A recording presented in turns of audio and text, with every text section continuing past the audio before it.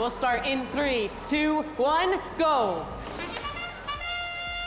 And we begin. Can we clear the midfield of all the game pieces?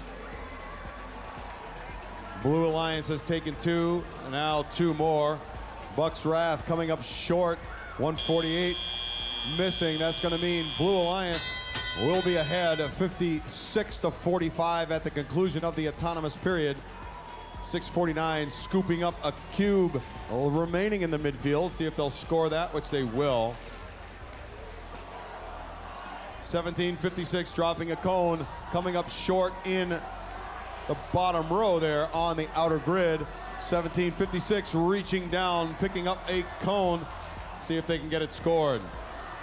Red Alliance 148 with a cube, shooting for the top row. They're going to score that in the middle. 818 with a cone, and right behind them, Buck's Wrath.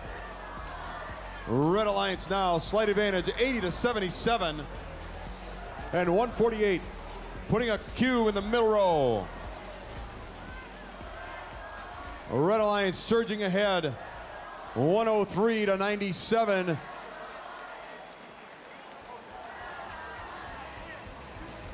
Each side with 3, 4 links completed. Well on their way with plenty of time to fill this grid. The question then becomes, how far into supercharged territory will we go? 1756 with a cone coming around. Looking to get that position in the middle row to complete yet another link for the Blue Alliance. Blue Alliance now moving ahead, 133-124 over the Red Alliance. Red Alliance trying to catch up. Big hit midfield. 818 on 5940. 5940 not losing their grip, depositing a cone in the middle row. 2 more spots remaining for the Blue Alliance to fill the grid. Red Alliance right behind them with 30 seconds on the clock. Buck's Wrath dropping a cone, completing the grid for the Red Alliance. Now it's all supercharged. 168 all on the board. 9 links created. Buck's Wrath coming in with another cone. Can it score? It can. Can 148 put up another cone? Here comes 5940, dropping the forks. They're going in the air. Will they remain in the air long enough to be balanced? Both sides ducked and engaged. Red Alliance, they've got 1, 2, 3, 4.